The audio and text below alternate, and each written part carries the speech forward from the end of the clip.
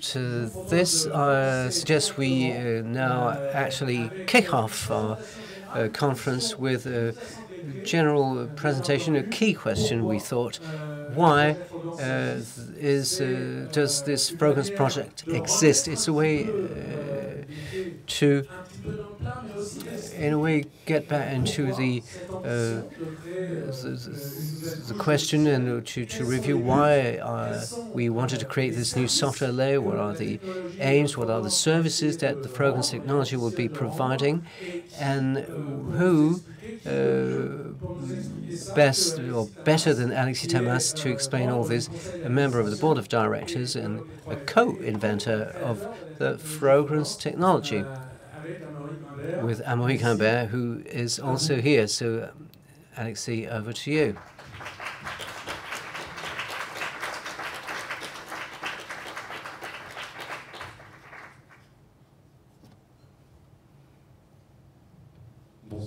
Good evening, and thank you again for coming. So, indeed, I will try to answer this question. So, thank you, Alexis, and thank you, Stéphane, for this introduction. So, why does this Frogans project exist? So, who better than you to answer this question? If I want to put this back into perspective, you will know that OP3FT, among its work and missions, aims to promote the Frogans technology. And when we, during certain events, we meet people from the internet ecosystem, we are asked this question: why? Why did you develop this ambitious project of a new internet layer? Well, in fact, software layer. So since we started OP3FT, we have developed a vision of this project, of its ambitions. But it's true, to this day, this vision had never been written black on white, nor had it been clearly communicated upon. I think, Alexis, maybe I will say what you wanted to say. You have decided to set up a website dedicated to this question and to the Frogans project, and we will talk about this later on. But if you don't mind, I would like to ask you a few questions about the Frogans project, its ambitions, and this vision that we describe and will describe on the website. So, Alexis, you were present at the first FTC #1 in May, where you presented the Frogans technology and sites. So now you will be looking at things from a higher distance. You will be stepping back in a way and getting back to the inception of the Frogans project, which started way back in 1999, at a time when the OP3FT did not even exist. And before you start, would you remember those days, 1999, and what, with Amaury Guimbert, decided you to establish this project, to launch this project? Well, true, Jean-Manuel, getting back a few years, we have met quite a few people in developing this project, and people ask us, why do you have to do something so complicated and ambitious? You must have such a motivation to do so and keep doing it and doing things at this level. Introducing a new software layer on the internet is something that has not been done for the last 25 years. So what is your basic motivation? So when we answer this question, it's true with Amaury, when we started the project, and some people here will witness to this, as they were in the team at the beginning, we had already been aware of a number of limitations to the technologies, in particular in terms of contents publishing on the web. So we thought we needed to address this. And when we look back, well, before getting back 15 years back, we must say that much has been done in the meantime. I'll tell you more about it later on, to show you the major milestones on our way up to now.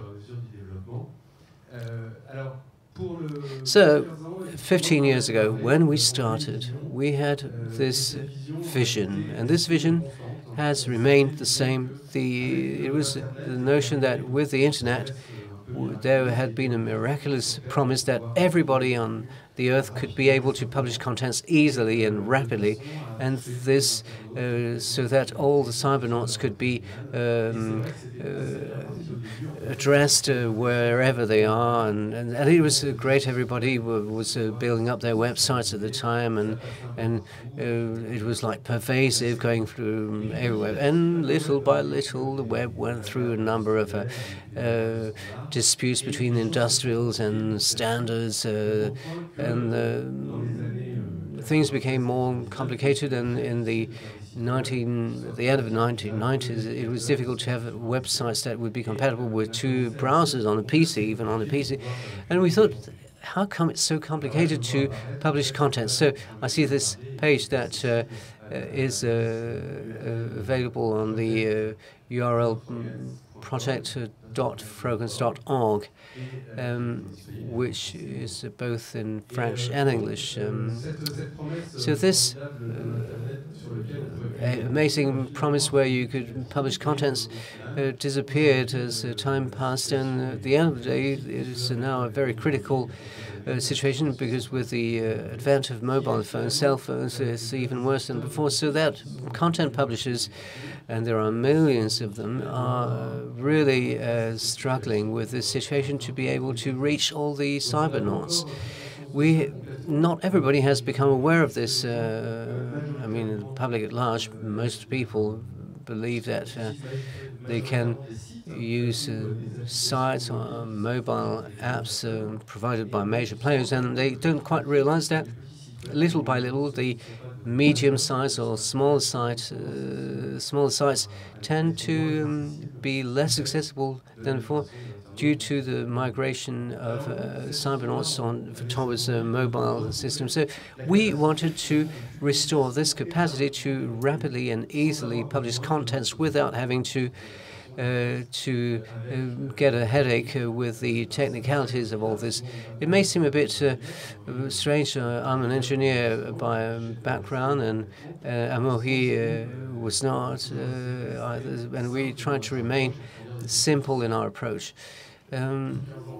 So, of course, it took 15 years, because this willingness to make it simple and to hide the technology means that we had to add extra work and extra hours. And this is what got the project off the ground, this willingness to have a system where things could be published easily on the internet, so that the publishers could have the pleasure and not only the constraints of publishing.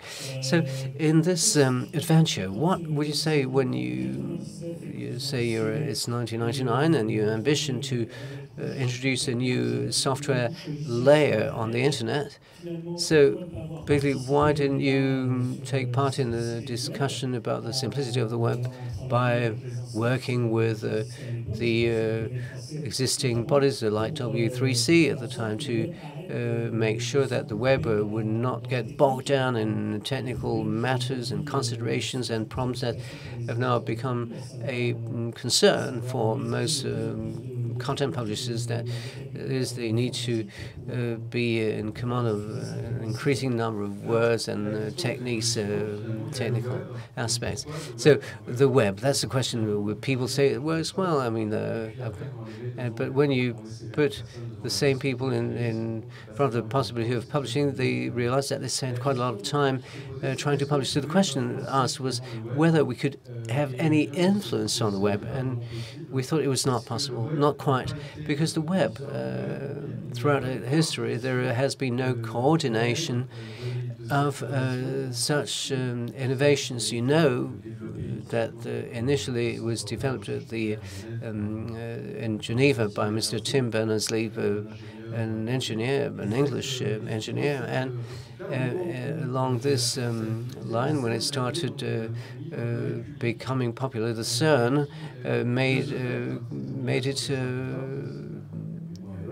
granted it to the public domain. So it was in '74, I think, and anybody could use the web, including people who were making browsers, including people who wanted to potentially evolve the standards, so that at the end of the day, the coordination happened accidentally with the creation of a consortium around the creators of the web, the W3C, which gathered a number of academics and researchers, and this ecosystem that developed around the web was not quite coordinated, and therefore there was a battle of browsers and standards with language evolutions that were not particularly coordinated. Therefore, what happened is that the publishers ended up bogged down in all these disputes, trying to overcome these difficulties. So when we started, that was the picture. We could see that a number of major players, such as Netscape, Microsoft, were trying to evolve the standards. So at our level, we had no way to influence anything. And besides, I'd say that the second way to answer this question is within the bylaws of OP3FT. In the preamble, we stated that from a technical point of view, the web in its DNA didn't have things that we thought were key in our project. That is the possibility of, so that the rendering of the sites, the Frogans sites, the rendering should be homogeneous from one device to another. The web had not planned everything, including the presence of a very small screen. So, and also the security aspects had not been raised and addressed at the beginning. And so, right from the start, something was not done in terms of security. And this, I think, we talked about at the last conference. So we didn't say that we would review, re-engineer the web. Nobody is able to do so. We thought it would be better to start something else from scratch. Yeah, based around principles also, starting something based around a number of principles. You mentioned that security was not top of the agenda when the web was developed, because it was among researchers who wanted to exchange research documents, so no problems of leaks or security. The screens at the time were not an issue, because it was all the same type of screens at the time, computer screens. And with the revolutions of the smartphones, Frogans has had to address a new situation. Some will say today that it's quite easy to publish a website on several terminals, in spite of what you are saying and the difficulties that you are depicting. So what is the difference between publishing a Frogans site and deciding, say, to publish a website and having it cascaded over the various platforms or terminals? So the major difference in the Frogans project is to say that the publisher should have only to develop its contents once and for all. And with a well-developed technology, this content should be rolled out across all the terminals without any adaptation needed. It's true that today this promise, and this is the promise of the Frogans technology, will become true. Because we, OP3FT, will take responsibility for developing the software tools to guarantee this function. Now, on the web, what is actually happening? You know that there's a wide range of terminals, of screens, of browsers, web browsers, on various types of terminals with different types of rendering engines and with all different characteristics. So a publisher will either start working hard to have one version of his website for every type of terminal, and then he will be very sad because there's always a new terminal coming out.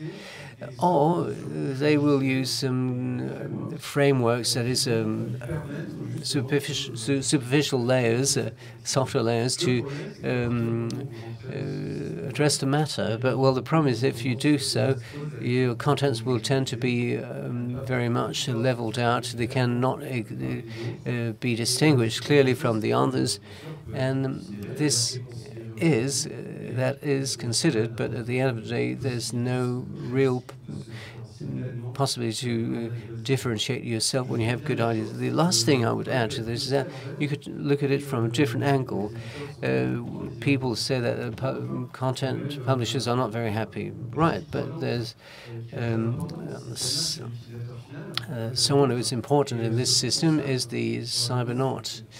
and this is a major event which we have witnessed for the websites and the internet, is that the end users tend, from the usage with mobile terminals, they tend to cease to go on websites and directly use mobile apps on their terminal, easier to use, convenient, which do not require browsing with the 2 fingers, clicking on a button that turns up being the wrong button, most of the time ending up on the site that has not been adapted for their terminal, and being quite frustrated with the experience.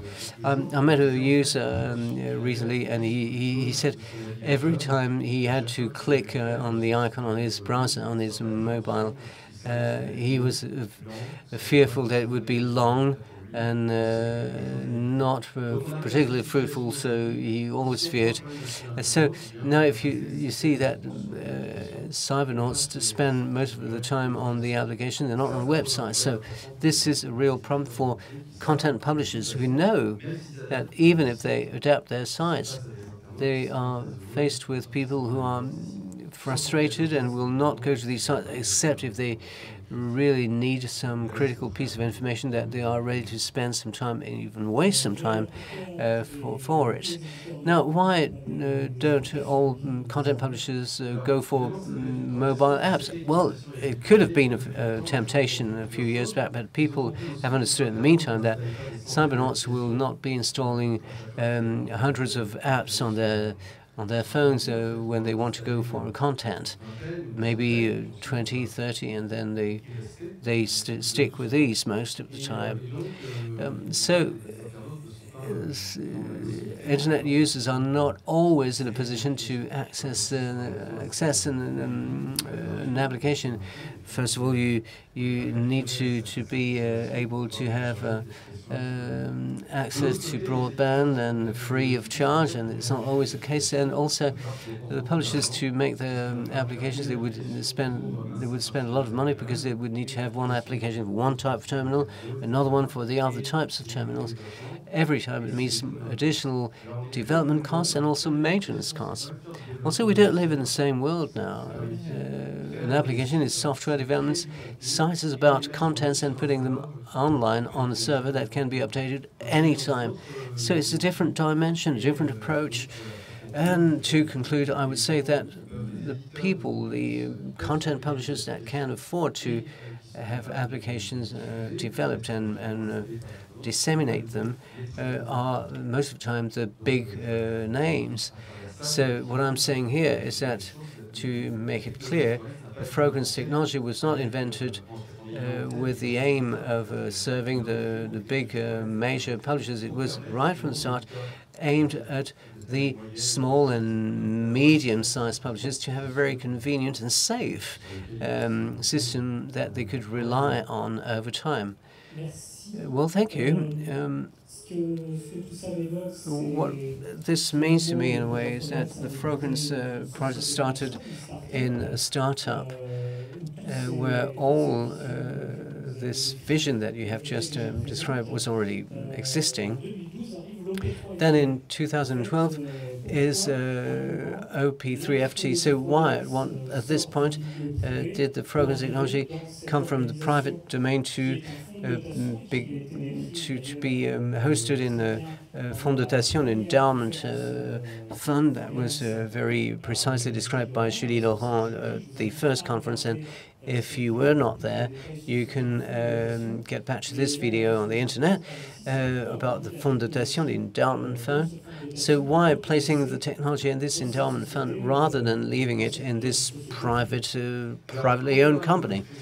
Well, when we created this project at the time, we had this idea of having a standard for the Frogans technology and to disseminate them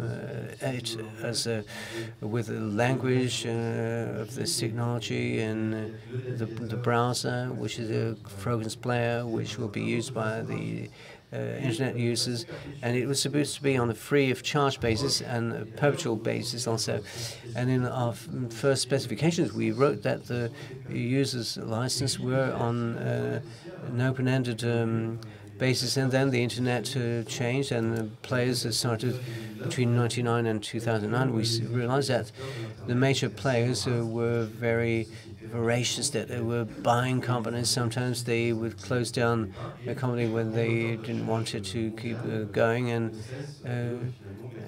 there's a big search engine that keeps shutting down projects because they're no longer in line with its strategy. Sometimes you also see companies buying other companies to be able to close down some potential competitors. In this context, the internet users and content publishers are not totally stupid. They saw what was happening. So increasingly, we were getting questions around this project saying, well, how can you guarantee the sustainability of our investment? Because making a Frogan site does not mean a lot of money. It can be easily done and quickly done, but maybe we'll attract a big audience. We'll count on this audience to do things with them, and plus the investments of the other players in the ecosystem, the host sites and so on. So how can you prove that the technology will remain on the same philosophy? As we are very ethically minded in this project, we at one point found it impossible to prove that we could to vouch for this. How could we prove that we will never be bought? And what about our promise? So we thought, we talked about it among with the shareholders of the company and legal experts.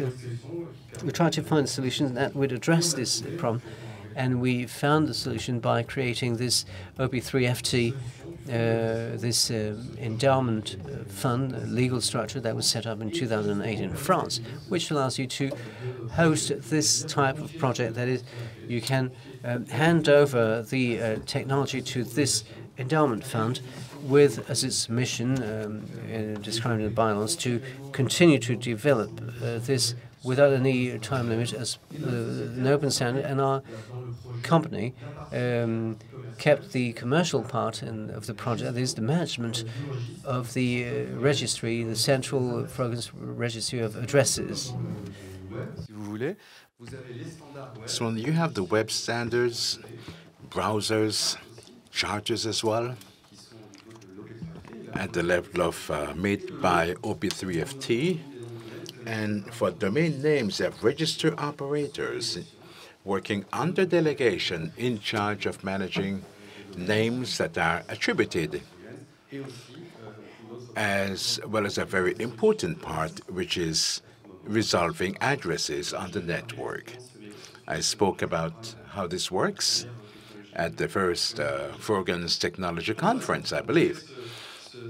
So we created this endowment fund to guarantee for users a sustainable project and that they can no longer be captured by any economic player or by us, because our company can no longer recover this technology that it has once and for all given to the endowment fund. Thank you. I'm sure you've all noted that we speak a lot about the Frogans project.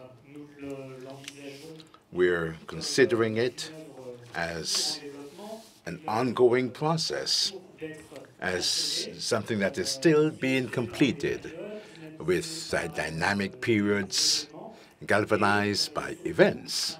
And above all, it's a project where everyone can collaborate, where everyone can find their role.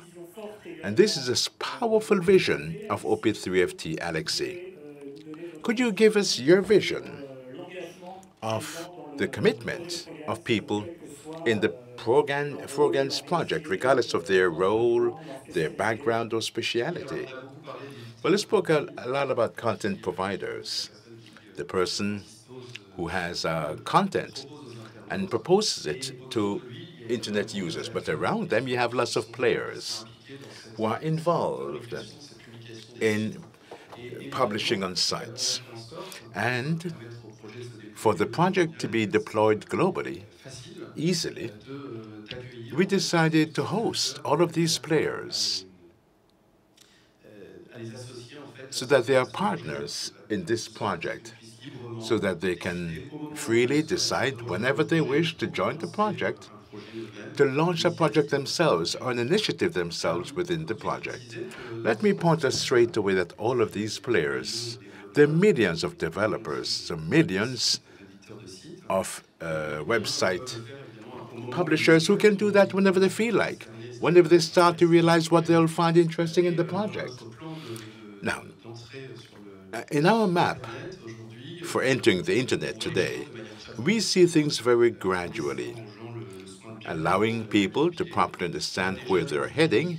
We already have the first users, the first players of the ecosystem who are involved around the register, the Frogans Central Register, distributing and marketing Frogans addresses. We'll hear more about that tomorrow. There'll be guests who will be showing us what they're doing today. So our philosophy is not to force people to move. It's all about receiving them, helping them to understand, and by receiving them in this project. And keeping this idea in mind that they're entirely free with respect to OP3FT, which is not there to supervise everything that's happening. It's just to make sure that people are working properly in line with the rules that were drawn up for using this technology. I don't know if I've answered your question properly. Fine. Anyway, can I have the website up on screen? I'll be inviting you to go on this website, which has been online since today, project.frogans.org. Alexi, I'd like to conclude by congratulating the web designers for this wonderful website, which is extremely colorful and dynamic. Yes, there is some color down there, that's true. Well, maybe you could tell us about this web design very briefly to conclude this presentation and to invite people to come and read what's written here instead of just looking at this as a look-alike. Well, to get down to the nitty-gritty, we worked a lot with our teams. Even though there are more and more people, there's still a lot of work to be done. For the time being, we place our trust in our ecosystem of users. You must go and look at the essential information on these websites, but for the time being, we haven't devoted much time because we lack time to carry out the design. But by and by, as the project is anchored on the internet, we will have more time to review all of this. I believe that you're fully involved in this as well. So when you have a bit more time, you can explain to us how we can put in flags with pictures. But one important thing on the top of this page, and I didn't point this out earlier, so there may be some people who close the door saying that it's easier to replace sites. It's an error. We don't plan to replace websites, but we do plan to provide a solution to people who can't easily publish quickly.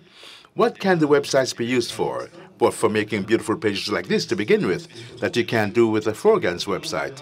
But above all, as we shall see later on, Frogans websites are not there to replace websites. Websites are big screens with pictures, video, full resolution, and Frogans websites. You have seen them already, I believe. These are websites that are quite small on screen, on the computer screen.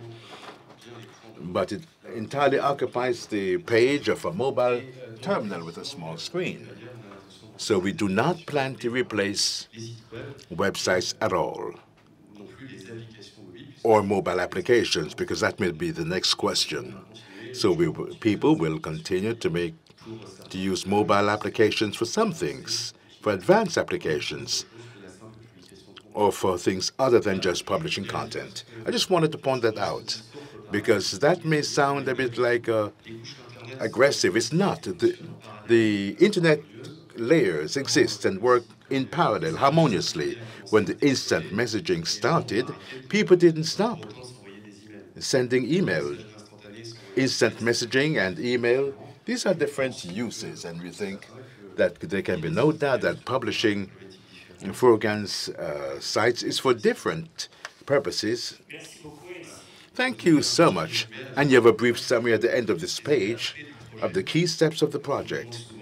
People often ask us, because one of the questions is that 14 years is a long time. So we confirm that it is a long time. And we also confirm that there are many steps that have been crossed with respect to globalization, compatibility with networks, mobile terminals, and also the creation of OP3FT, which was, I believe, a decisive step for the success of this project, and at the same time quite complicated to roll out because the people here are all part of OP3FT, and before that they were a part of STG Interactive, the initial company, and they realized that their work by nature was evolving, that the sustainability of their work had to be ensured, and traceability, of course, in terms of choice and decisions made, but I think we'll be telling you more about that a bit later on tonight. Thank you so much. Thank you, Alexis. So the introduction of a new software layer, Frogans, it's all about giving new ground for easy, fast, and secure publication. These are the ambitions of the Frogans project. Thank you so much, Alexis.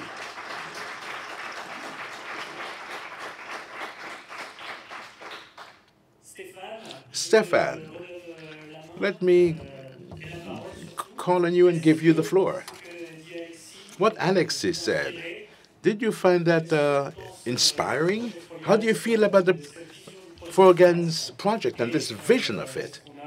And are there any questions in the room? I will now give you the floor. Thank you, Jean-Emmanuel. Let me go over here because I think I'm disturbing a little bit in the middle of the stage.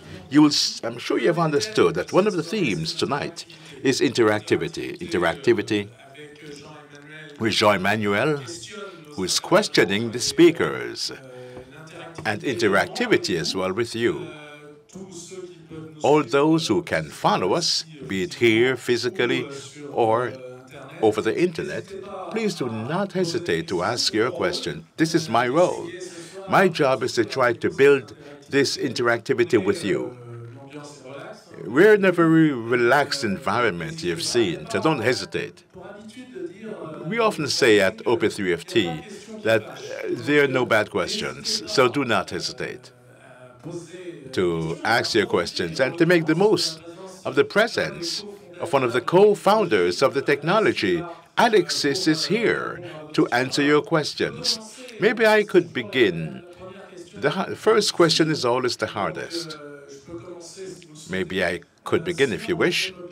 Otherwise, I will just come down in the room, raise your hands, and I'll walk around with my microphone to hand it over to you for you to ask your questions. But it is true that to begin with, we're dazzled by the ambition of this project. But I have a very simple question for the co-founder. Do you doubt sometimes? Well, of course, sometimes you doubt over a period of 15 years. The advantage of having two founders at the same time is that in general they don't doubt at the same time. So there's a good relay. But to say things differently, yes, we have had very significant technical difficulties to overcome. For example, think of in the 2008-2009 when you start to be able to deploy our technology, and we realized with dismay that mobile terminals are going much faster than we had imagined, especially with the appearance of iPhones. And that largely called into question our project, our work, which is almost finalized, and we needed to start all over again from scratch. So there were times then, very important moments in history, when we really wondered if we would be able to catch up, or if we were condemned, in actual fact, to be always there with a problem ahead of us. It just so happens that with the tough work conducted by our teams, we were able to overcome that. And today I can say that we still have problems. Tomorrow you'll be seeing that we'll be presenting R&D, research and development, around the international addresses, and you'll see that the head of specifications will explain the work that we had to carry out to secure our addresses. And I must admit that since the first Frogans Technology Conference, I didn't believe that it would be so difficult to finalize this part. But it's once again, we are we're a fighting team. When we have difficulties, we find solutions. And with work, we're not geniuses, but we really work hard. But we find solutions. So there are difficulties, there are doubts, but in the final analysis, this team always ends up winning the day. So we are full of trust. Okay, I can see a first hand being raised in the auditorium. I have another obvious question that I won't raise as yet. We'll see. But I'm sure that's a question that everyone thinks of when you hear about this technology. Could you please introduce yourselves, your name? We're not too formal here. Hello. Over near Pop. About what you said about mobile systems, that was a rising technology. Do you have a vision of what may emerge in the near future? We saw that Apple will be coming out with an iWatch, things like that. What are the technical constraints you anticipate in the coming years? And OP3FT, how can it anticipate in that? The emergence of mobile telephones, was it a problem for us? Well, our development environment with which we built the software technology, the Frogans player, to be quite clear, was not at all, did not deal with that broadly. So we didn't have the right environment for working concretely, and we had to re-engineer a lot to set up an environment that could really be adapted to many different terminals. Today, and we've changed our programming language, we revamped our production chains that are still evolving, progressing. So we were in a very uncomfortable situation. Furthermore, we also dependent on some standards for addressing the Unicode, international characters, and of very few people are specialists, and very precisely on this technology. So all of these investments we made, you may say now we have new terms that will appear. Well, our development environment and the experts in our teams, I have trust in them. All of the equipment that appear, they use low-level technical foundations that are similar. You always have a concept for programming and applications to take one detail, languages that are very similar, when you are at a very low level programming. And that's where we work with our software. So, of course, we must adjust. We will need to adjust. There will be complicated things that will have to be done. But this is a relatively comfortable situation in terms of our working environment and infrastructures. So I'm much more confident than when we discovered the multiplicity of terminals some years ago. There are people in charge of that who see exactly what that means. So there you have it. As for the future, I can't tell the future. I'm surprised as you are about the creativity with physical terminals, screens appearing. I find it very interesting. But we're afraid of nothing in that respect. I think we have the ability to make the tools to be present on those environments. Thank you, Alexei. Another question. We have time for at least one more question to try to be on time tonight. Jean-Emmanuel asked me to put a question. He didn't want to do it himself. I will put that question if no one else wants to ask that question. But there's one obvious question for me. Quite simply, when will it come about? When's it for? Well, on the website for the project that you discovered earlier, that was put online today, in actual fact, we started setting some dates because we're seeing certain events converge around the introduction of this layer on the internet. And well, making Frogans websites and publishing websites, that will be possible in the second quarter of 2015. In between, there are lots of events that will be taking place. You will have the Frogans Central Register that will be opened up with reservation programs for brand owners and for owners. So we have many events that will take place to prepare for that opening. Thank you. So this is a real revelation to have a date from one of the co-founders. As I said before in the introduction, this is an exciting moment for Frogans Technology and this project. Thank you, Alex, for your sincerity and transparency. Thank you.